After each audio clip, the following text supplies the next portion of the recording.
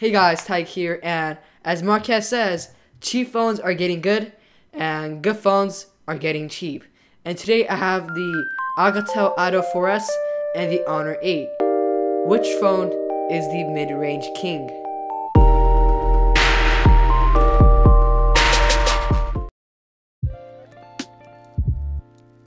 Both the Alcatel Ado 4S and the Honor 8 are both fantastic for the price.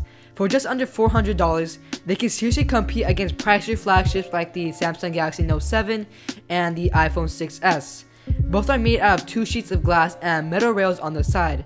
Also, both of them have unique reflections on the back of the phone, and it's a fingerprint magnet. Basically, the build quality is neck and neck, and a few noticeable differences are that the Ado 4S has a camera bump while the Honor 8 doesn't. And the Honor 8 is noticeably more slipperier because of the smoother metal rails, and when I go outside, I generally get concerned that I drop this phone and damage it. But as in design and build quality, I say that this is a tie. So writing down the specs briefly, the Honor 8 has a Kirin 950 CPU, Mali T880 GPU, 4 gigs of RAM, 32 gigabytes of storage with a micro SD card slot for $399. On the other hand, the Alcatel Ado 4S has a Snapdragon 652 CPU, Adreno 510 GPU, 3 gigs of RAM, 32 gigabytes of storage, also with a micro SD card slot. Performance-wise, the Honor 8 consistently outperformed the Ado 4S slightly in real-world usage and in benchmarks. The Honor 8 loaded apps more quickly and was able to have more apps running in the background due to more RAM. Also, the Honor 8 stays cooler and the Ado 4S gets quite warm actually under a heavy load. Both of these phones have fingerprint scanners similarly placed on the back of the phone, but here Honor 8 does better as well, being more reliable. The Ado 4S fingerprint scanner is pretty iffy compared to the Honor 8's quickness and accuracy, so performance wise, the Honor 8 takes the cake. Moving on to software, this is when these two devices start differentiating themselves majorly. With the Alcatel Ado 4S, the software is near stock Android and it's very lightly skinned. The icons are maybe a little bit different, and Alcatel has their own unique features, which I'll talk about later in the video. But there's nothing to be surprised about, it's solid, and nothing to complain about really. But Honor 8's software, known as EMUI, is pretty discouraging. It basically takes the best feature of Android and takes it away. And I can't live without an app drawer. Not having an app drawer makes everything so clunky and disorganized. And I really tried using this. I really tried, but I just can't. I really don't know why Honor made this look more like iOS. And look, even the settings, it looks like iOS. I'm staying with Android for a reason, and they took that reason away from me. Luckily, I'm using Nova Launcher now, so it fixes most of the problem, but the notification slide down is also poorly implicated. I don't know why they made the notification and the shortcut separate. It just takes another step, and I can't quickly expand the notification on the lock screen as well. The software is not a deal breaker at all because Launcher fixes most of the problem, but they have a lot of work to do. Dude, you're sweating.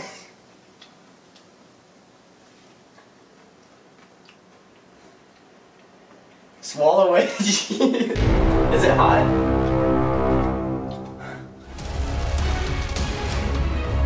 Do we need a trash can in the food? But it does come with some nice tricks like voice recognition. For example, Harambe, wake up.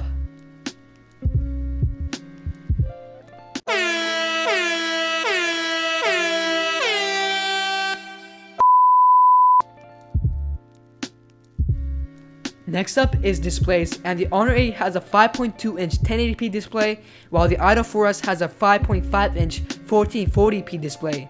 Sharpness and pixel density wise, the Ado 4S definitely wins. The 1440p display is a lot sharper, and the bigger display is what I prefer. But the Honor 8 is definitely no slouch either.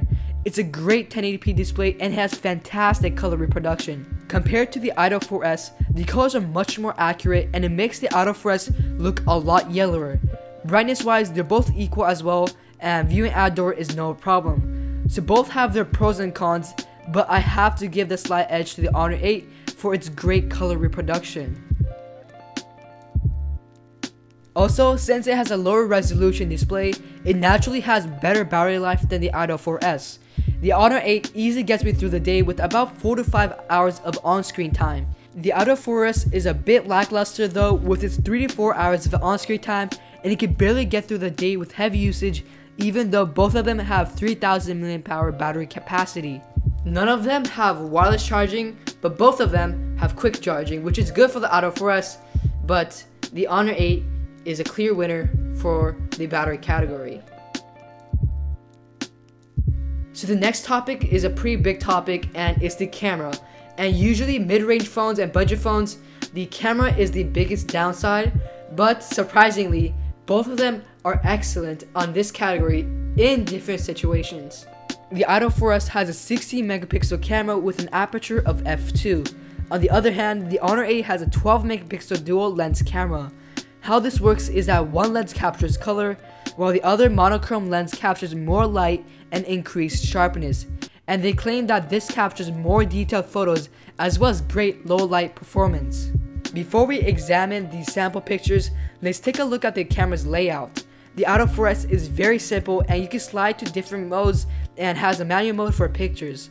On the other hand, the Honor 8 has loads of different modes like manual photo and video mode, beauty mode, and even good food mode. And since the Honor 8 has dual lens, there's a feature where you can change focus after you take the picture, creating bokeh photos, and the bokeh doesn't look bad either. Anyways, now let's take a look at the photos. I must admit, in daylight, the Idol 4S is better. It just offers much more realistic shots with the color production and sharpness. The Honor 8, despite having a dedicated lens for color, lacked saturation in my opinion, and it was way too over sharpness. It resulted in less realistic pictures, and you can definitely see it in the flower picture. But in nighttime is where the Honor 8 beats out the Idol 4S. With its dual lens, it was able to produce the same amount of light with significantly less grain. It was overall sharper as well, and the Idol 4S tends to get more blurry shots. The Honor 8 shines in low light. Although both of them have 8 megapixel camera, the Honor 8 offers more true to life colors, sharpness, and better dynamic range. It also has beauty mode, and it makes me look too gorgeous in my opinion. Moving on to the speakers, the Idol 4S has dual front-facing speakers, while the Honor 8 has one tiny speaker on the bottom. It's no competition. The Idol 4S sounds better, fuller, and much louder.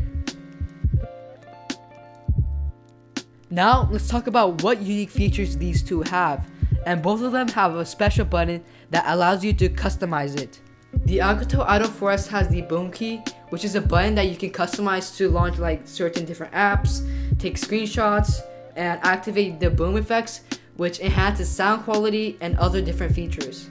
On the other hand, the fingerprint scanner on the Honor 8 is also a customizable button that allows you to launch different apps, take screenshots, and do slide gestures.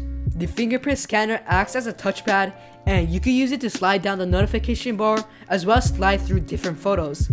Another feature that the Honor 8 has is that it has USB Type-C rather than the micro USB on the Idol 4S.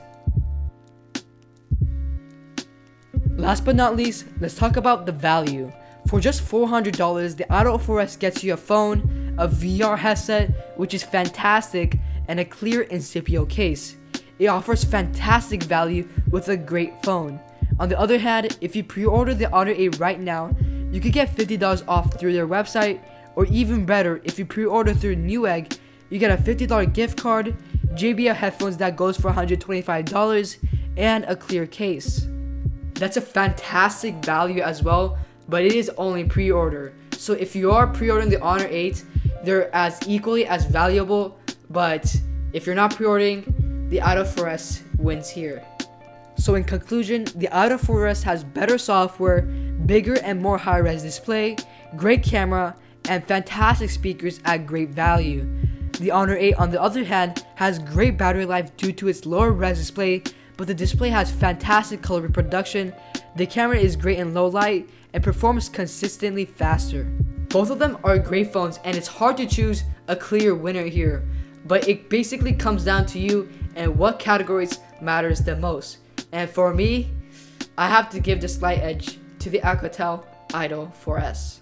Well, that's basically, guys, that was the comparison video of the Alcatel Idol 4S and the Honor 8. If you like this video, make sure to thumbs up and subscribe for more similar content like this. Thanks for watching, guys, and I'll catch you guys in the next video.